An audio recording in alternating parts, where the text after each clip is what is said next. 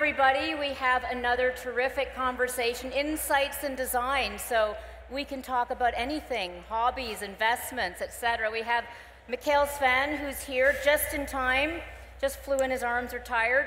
Dwight, Merriman, MongoDB. So Zendesk, MongoDB, two people who've been transformative in the enterprise space and beyond.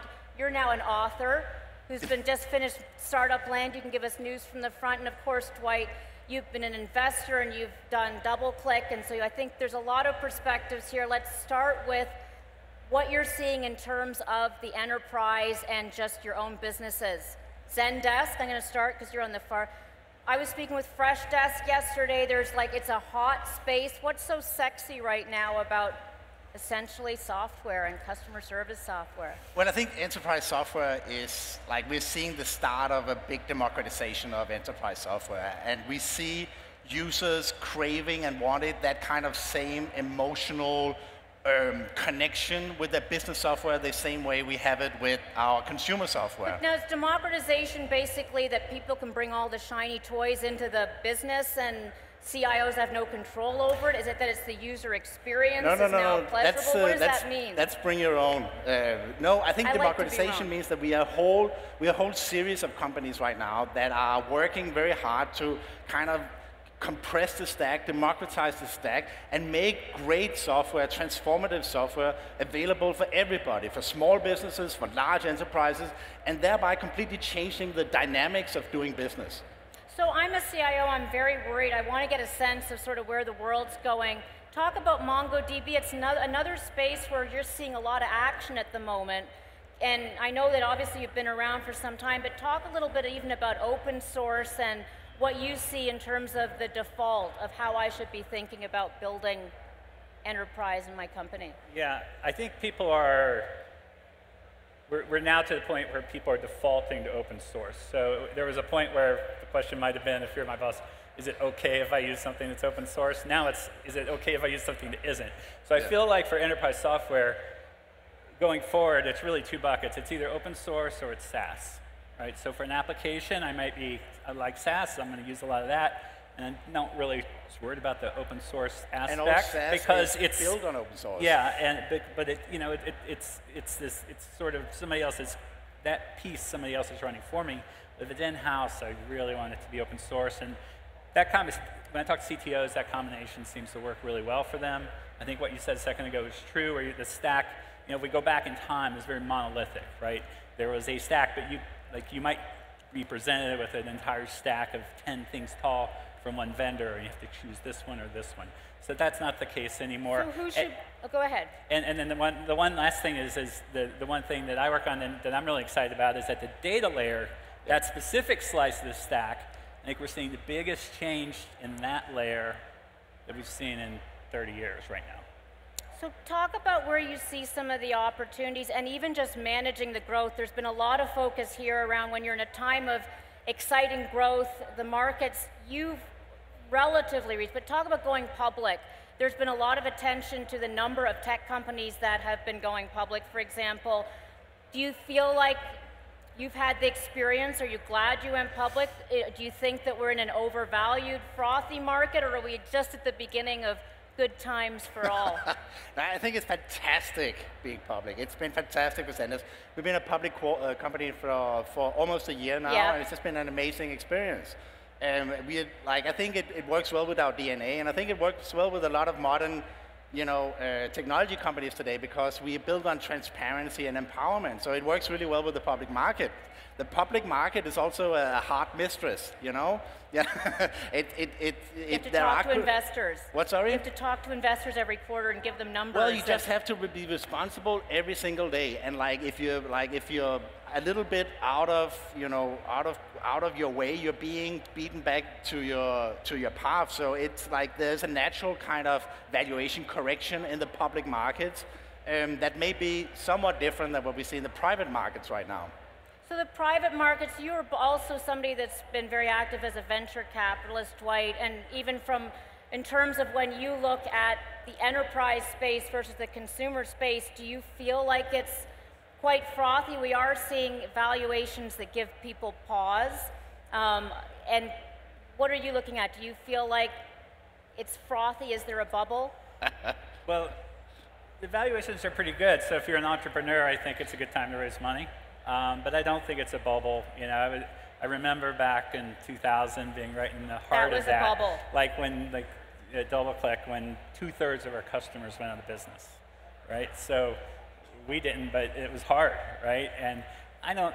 This feels completely different, just sort of qualitatively. There's just so much happening. And if you look at the numbers, I mean, some of these companies are making a lot of money. Like, it's not that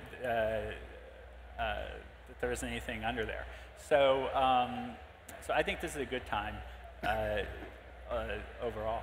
What are you excited about? If you're an investor, if I give you both money, I'm going to take you both within your companies, but also, what do you think are some of the untapped opportunities, or where would you be looking for us to perhaps be exploring more this time next year? And let's see from where you are in terms of...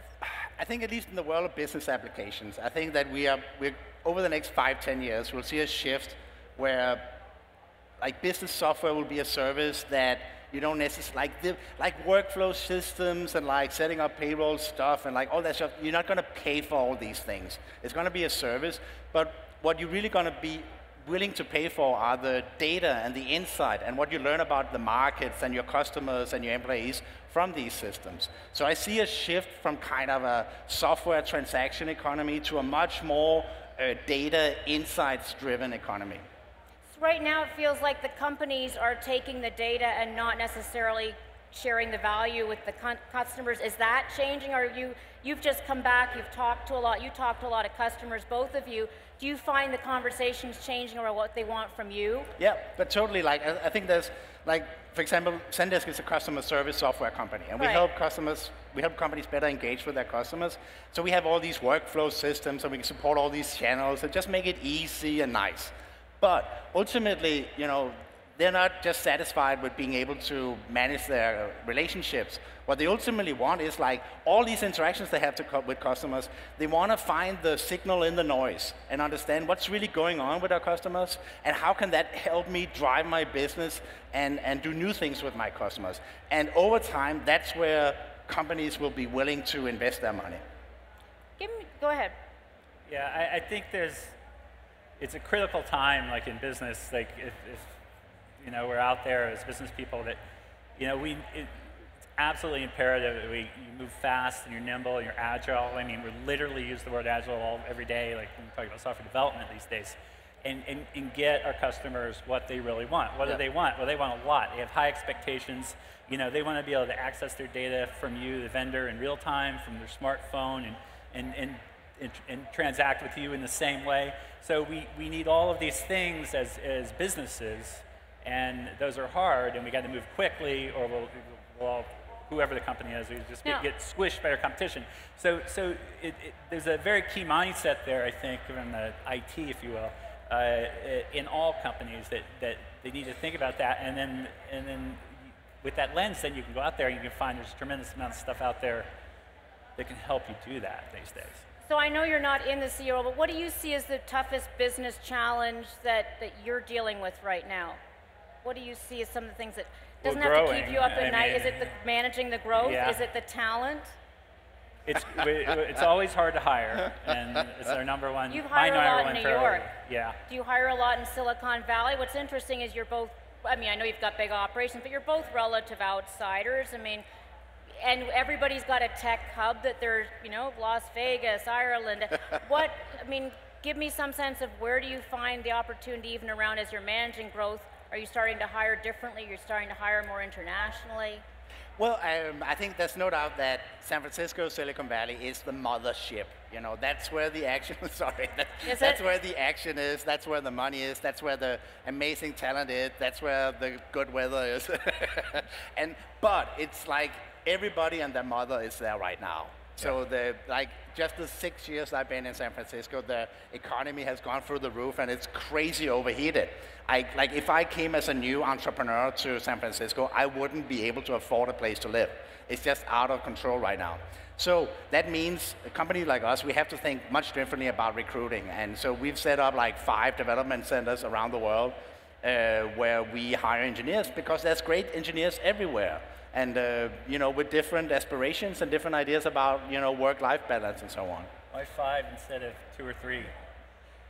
Because it's just been actually been really rewarding to set up these cells that owns a part of the product and can work autonomously, and they work really well that way.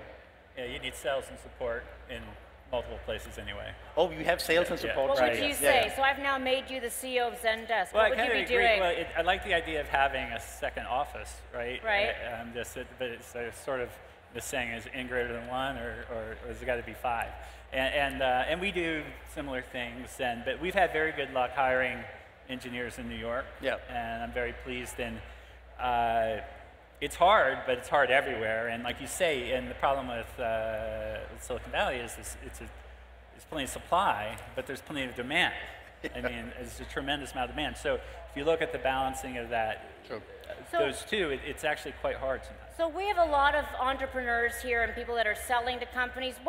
I don't want to make it too much, 30,000-foot advice, but I want to talk more personally. What have you found were some of the underappreciated aspects even in your own success? Mikkel, I mean, you arrived from outside the country. You write about this in Startup Land. Give me some sense, since most ideas do fail, from DoubleClick, 2/3 of the customers went away. Maybe 2/3 of the people here will reemerge in some other form. Any advice even in terms of, besides having a great business idea, as to what makes somebody last for the long term? You had dark moments. Well, you should never underestimate the role of luck and timing in building anything. Like, we've been very lucky.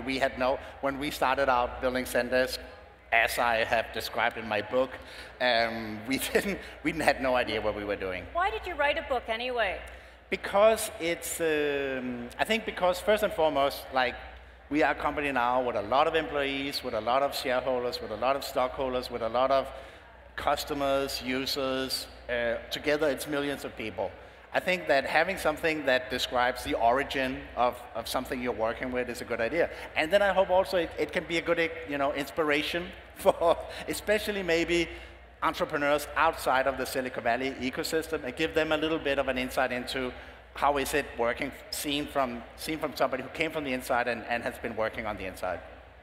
In terms of, for what's your next book? No, I'm kidding, but give me some sense of in terms of when you're looking at the landscape right now. We talked a lot about Silicon Valley, Silicon Alley, but more generally, I'm going to take you both to, say, the 202 area code in Washington.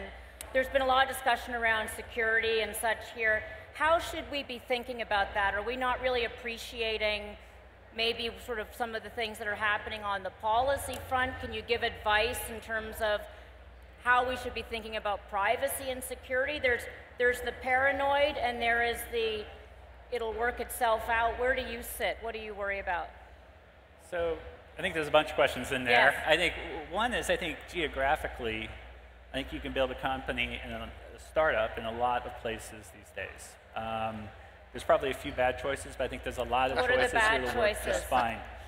I don't know, some country that's not entrepreneur friendly. But you need to be able to, if it's something with tech involved, which most things are, no, I don't know. You better be able to hire good engineers. Beyond that, I think, the investors are not as focused on location anymore. There's been this shift, right? And then in terms of privacy and security, I think the important thing there is just that we always keep talking about it. Yeah. Right, in a big way, and there's no silver bullet there, and that's the key. That if the silence is bad, and then I think security is going to be a huge challenge for the world over the next 25 years. What bucket? The and sovereign? In addition, there'll be tons of opportunities, to build companies that solve some of those problems along the way. But the real problem with privacy, or the real issue with privacy, is that so many people are sharing so much about themselves without really thinking about it. They're just putting it out there, and then they hook all these services up together, and it's not until afterwards they realize that suddenly all these services have access to all that private information. So tell me a little bit about your own activities, because I think now that I always like to sort of get to the personal around privacy. Give me some sense of of what do you do to manage your own life? And I see you're not, are you each wearing your, you don't have your Apple Watches on. Not yet. What do you find, what are the apps that you can't live without, and are you posting photos of yourself drunk on Facebook? No, you're not. But what do you think is sort of, in terms of your own managing of privacy, knowing what you know, how do you manage your own life? You keep it all to your books and we'll hear about it once every few years? I think I'm very old-fashioned. I feel very old when I see how newer generations are completely native with all these like sharing messaging apps, especially like if you go to Asia and see the proliferation of all these messaging apps and how they are blogs and messaging. How many apps do you have on your phone? I actually pretty good at keeping it down, but I use a lot of like... Down to what, like a dozen? I have like 4 screens. 4 screens? Yeah, no folders. What about yourself? I have a little more than that, but I don't use them. So I only use like a dozen. So I actually am very much like you. I mean, like when I look at my kids, like they're so much more savvy about this stuff. And it's like, oh, do you use it? And it's like, oh, I don't use that. Yeah, I could build that for you, but I don't use it. Like so in that sense, exactly the same. And just growing up as a computer nerd, like I feel like I went through this phase of a decade or so at some point where it was in every possible gadget that existed in the world, and at some point just like kind of I don't care about that stuff anymore. Yeah. I don't really like it's funny. It's like a lack of interest in widgets. Well, it's interesting. It's one thing we talk about is that you focus very much, I think, on delighting the developers, and that's you come at it from a technology point of view in terms of growth and who the brand ambassadors are. There's the commercial aspect in marketing. Give me some sense, the next wave, do you feel it is very much about having a consumer mindset going into the what does that mean? I mean, how do you sort of engage the technologists, the developers? Do you have to? Well, I think that we are seeing an empowerment of the consumer. The voice of the customer has never been louder than it is today. And that means that it has become so easy for us to take our business elsewhere. It has so, like, and like the primary marketing tool today is the word of mouth economy. Like, recommending something to somebody is the strongest marketing vehicle out there right now because of the internet, because of social media and so on. So, like, consumer businesses today, consumer-centered business today, they have no choice but embrace kind of the reality of the consumer today and not focus on the individual transaction. The individual transaction is meaningless. What they have to focus on is building these lifetime-oriented relationships to both make sure that they really harvest the value of the customer, but also turn that customer into a promoter, into a fan, into an evangelist of their products. Yeah, and we very much have done that, I think, with MongoDB. And in particular, because it was open source, the way we go to market with that, especially if we go back like 5-6 years ago, it's a lot like a consumer product going to market, where you're trying to build a community and you're doing all these things that aren't very enterprisey, even though the product is an enterprise class product, can be used for any size business in the end. So I think we'll see more of that, where the way you go to market for B2B products will be more like consumer go to market historically. Anything where, if I can sign up online, and for your SaaS product, whatever it is, and use it for our company, then the way you reach me and get me to do that is going to be a little bit more like a consumer outreach. So I was talking about last and yesterday where they don't have a sales force and the product just sells itself. Not a strategy? What's that? You don't have a sales force, they're just called something different? What's that?